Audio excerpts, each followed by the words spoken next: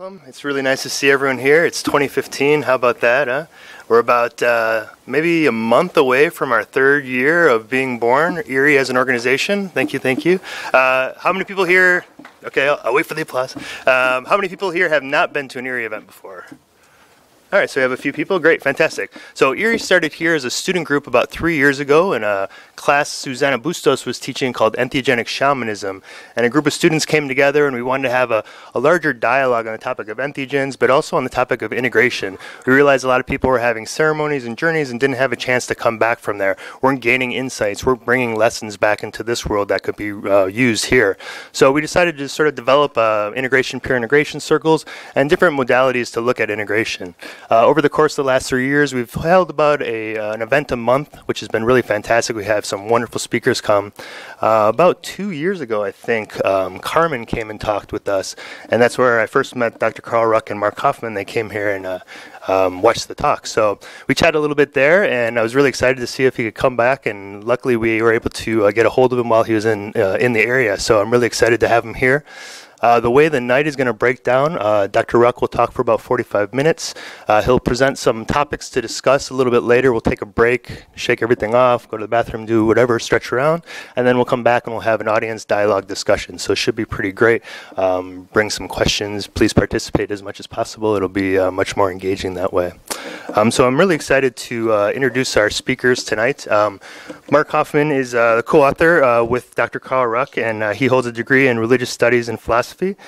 He's living in Taos, New Mexico right now, and he's the editor of Entheos, the Journal of Psychedelic Spirituality, which is a magazine you see up there on the table. Also, if you're looking, we have some books over there that both of them will be selling, so check those out. There's some really interesting books there. I really enjoyed Persephone's Quest and Apples of Apollo myself. They were fantastic books. Dr. Carl Ruck will also be talking. He'll be giving the first talk, and he's a professor of classics at Boston University and authority on ecstatic rituals of the god Dionysus. With the ethnomycologist R. Gordon Wasson and Albert Hofmann, he identified the secret psychoactive ingredient in the visionary potion that was drunk by the initiates at the Eleusinian Mysteries. And Persephone's Quest, Entheogens and the Origins of Religion, which, by the way, there's a really beautiful hardbound book over there you might want to check out. Fantastic. He proclaimed the centrality of psychoactive sacraments at the very beginnings of religion, employing the neologism entheogen to free the topic from the pejorative connotations for the word like drug or hallucinogen. This is really something that we've tried to emphasize here as well, sort of veer away from using terms like psychedelic or drugs or hallucinogen and really talk about entheogen as finding the source, the guide from within, the spirit of creativity, etc. So without any further ado and with great pleasure, I would like to introduce Dr. Carl Ruck.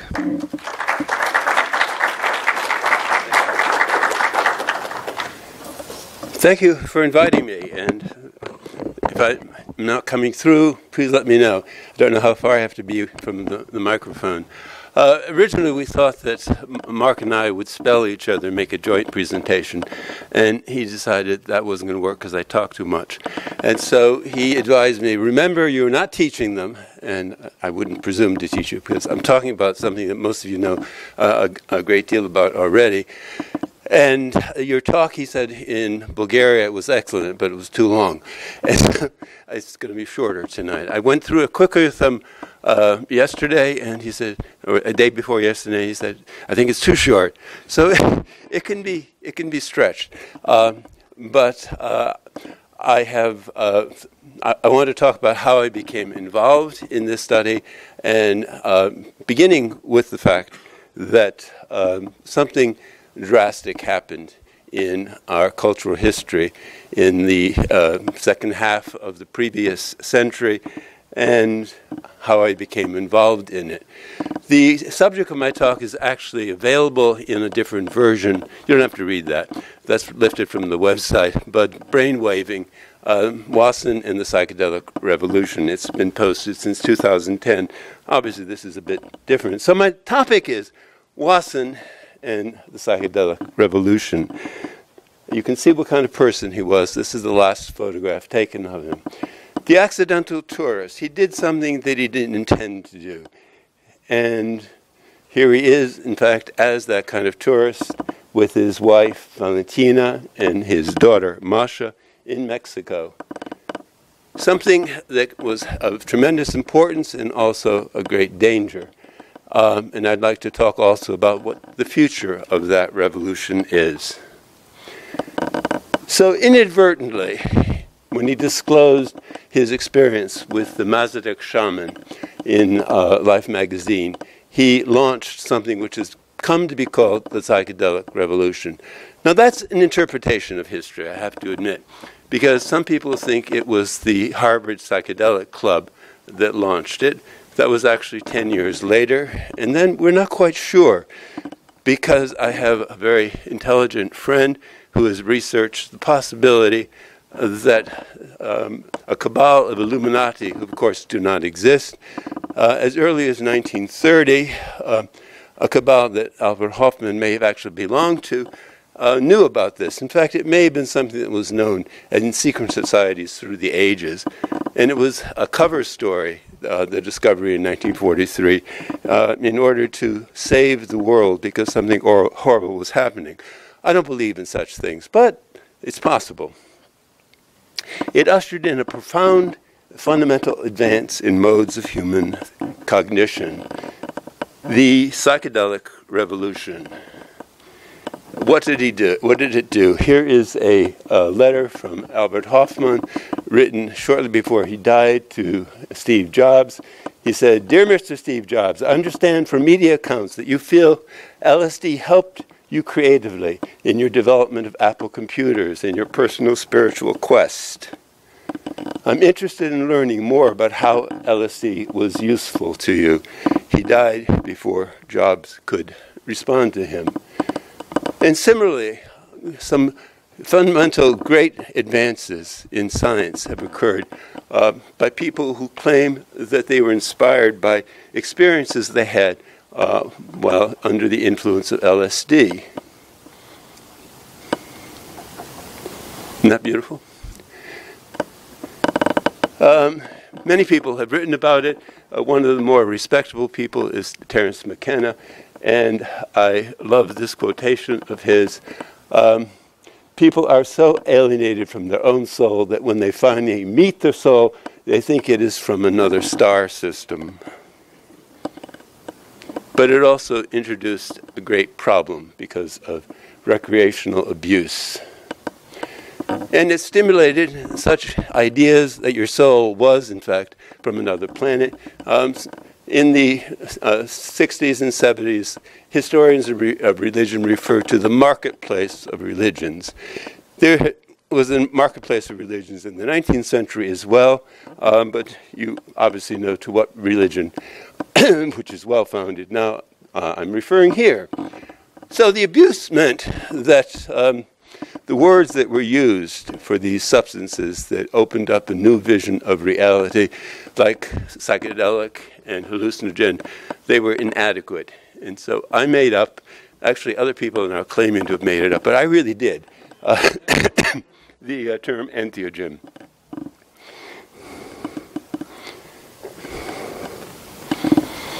Entheogen means God within us. There's a Greek adjective, entheos, well documented. It occurs in Euripides' Bacchae, meaning that you're inspired with the deity within you. Those plant substances that, when ingested, give one a divine experience, in the past commonly called hallucinogens, psychedelics, psychotomimetics, etc., to each of which serious objections can be made. This is a quotation from Wasson. We are now rediscovering the secret, and we should treat the entheogens with the respect to which they were richly entitled. As we undertake to explore their role in the early history of religions, we should call them by name, unvulgarized by hippie abuse. Wasson was a patrician. He was a snob. And many of his friends were hippies, but he didn't see them as hippies. The hippies were the other people that he didn't know. So, as he said, a group headed by the Greek scholar, me, obviously, advances entheogen as fully fulfilling the need, notably catching the rich cultural resonances evoked by the substances, many of them fungal, over vast areas of the world in proto and prehistory, many of them fungal. That's a problem for many people because we think that maybe I'm over-fixated on mushrooms, and I'm not, because I know about lots of other drugs too, and they're great plants, entheogens, whatever you want to call them. I know about them all. But there is something about the fungus that has a special tendency to stimulate metaphoric and mythological stories. And Mark said I shouldn't say this, but someone at a conference said that I see mushrooms everywhere. And I said, that's because they are everywhere. But as a matter of fact, we think that the plants are there and we discover them. We're unaware of the fact that we and the plants, if we have a psychically attuned mentality, communicate. What shamans say is that the plant tells them what it can do. There is a name and a history for the plant, and the plant tells that story. It comes along with a ritual that is necessary to correctly pluck it, gather it, so that you honor its indwelling spirit. It's the plant that tells you that. There's a song and a dance, and it's the plant that teaches that song and dance. But of course, that's impossible. What is an entheogen? It lets you see that what you thought was a myth is reality. Our normal, William James, you all know this quote, our normal waking consciousness, rational consciousness, as we call it, is but one special type of consciousness, whilst all about it, parted from it by the filmsiest of screens, there lie potential forms of consciousness entirely different. So I became involved in this through my association with Gordon Wasson. And as his last book, we collaborated on a book called Persephone's Quest. And in it, he tells once again the story of how he became intrigued with the mushrooms. How on his honeymoon with his wife Valentina in the New York mountains, before dinner, they were staying in a cabin loaned to them by a friend. They took a walk in the forest. She saw these mushrooms and loved them. She was a Russian emigre, knew their names, and started picking them. And he was aghast, thinking that surely she would die even if she touched them. He later told me that this was their first marital crisis. They'd been together for 5 years before the marriage, and it had never occurred to them to discuss something so fundamental as their attitude to mushrooms. He said, I acted the perfect Anglo-Saxon oaf confronting a wood nymph I had never before laid eyes on. This is what they looked like about that time. Eventually, he came to mythologize the event as Persephone's Quest, the Greek goddess, daughter of Demeter, who picked a narcotic flower and made a union with her mate in the underworld. Her quest for the magical plant that opened up the pathways of the underworld. Gordon was a banker, a very cultivated man, but a banker, and he always deferred to experts in various fields, and I became his expert in mythology. But after we had collaborated on a book, and I was at a conference with him, and the subject, he was talking about Persephone's Quest, and I think he suddenly realized that the myth of Persephone picking the flower was the myth of his wife, and he broke down in tears. So, what did they discover? Some things are too sacred to have a name. Yahweh is not his name. There are 4 consonants that are the name of the deity. And Yahweh, anglicized as Jehovah, is the safe way to say it. Because if you should inadvertently hit upon the correct way to pronounce it, all hell would break loose. If you can name something this powerful, you can control it. And what hubris to think that you could control the deity. So when you have a plant like the mushroom that has no name, there's something strange. You think we have a name, but we don't. Fungus, first of all, is Latin, and it is the equivalent of Greek spongos, a sponge. It's a metaphor. It's not a name. It refers to the way that it quickly absorbs water and expands like a sponge. Mushroom is actually an importation from the French mousseron as early as the 16th century, 17th century, 16th, 17th century, Shakespeare's time. Champignon means they grow in the field, which is not true, and it's French. It's not a name for it. Toadstool is a whole metaphor, a whole myth of the loathsome toad that sits on its seat. In Greek, mykes is not its name. It gives us the word mycology. It means slimy, mucus-like. Where does mushroom come from? Many people have speculated. I think I've found where it comes from. There is a late Latin verb, musare. It means to moo. It's mushroom, musron. Couldn't be, but that's not a name, you see. You've made it into an animal. And the mushroom is intimately involved with metaphors of bulls and cows. So this is well known in the Celtic tradition, the nameless botanical growth. A witch on her toadstool, her wrinkled fingers quick at the spurting dugs. James Joyce.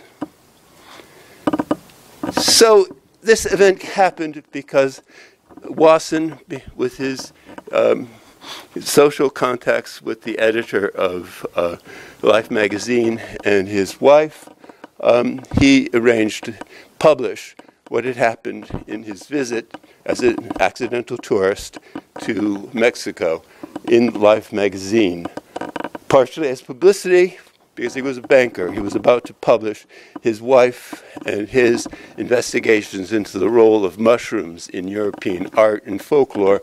And I think only 500 copies were published, and he was very proud of the fact that the book immediately became a rare book, and it sells for thousands of dollars today. But most of you know that it's been pirated, and you can download a copy with excellent color illustrations now from the web. But partially as publication for that, he exposed, he described their experiences in the now classic issue of Life magazine. This is the title page of one of the 2 volumes of Mushrooms, Russia, and History.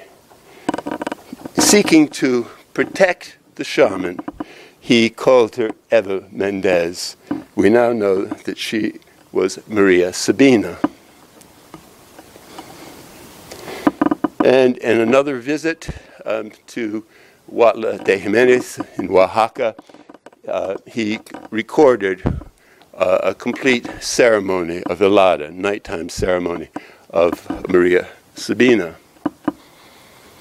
So what kind of woman was she? Totally illiterate, married at the age of 10, but under the influence of her trance, of her visions. This is the sort of thing she sings. I am a birth, woman says. I am a victorious, woman says. I am a law, woman. She had no education. I am a thought, woman says. I am a life, woman says. I am a spirit, woman says. I am a crying, woman says. I am Jesus Christ. My God, Jesus Christ says. I am the heart of the Virgin Mary. I am transformed into God. I am the daughter of God and elected to be wise. On the altar that I have in my house is the image of Our Lady of Guadalupe. I have her in a niche. I have St. Mark, St. Martin, horseman. He was a knight. And St. Magdalene. They help me to cure and to speak. In the vigils, I clap and whistle. At that time, I am transformed into God. I vomit for them. It's that in me there is no sorcery, there is no anger, there is no lies, because I don't have garbage, I don't have dust. The sickness comes out if the sick vomit. They vomit the sickness. They vomit because the mushrooms want them to. If the sick don't vomit, I vomit. Strangely, I have a friend who is a priest. His grandmother was a shaman in a suburban town north of Boston from Lithuania. And she was a curer also. And she would cure people through the week, and on the weekend she would eat the mushroom and vomit the sickness out of her.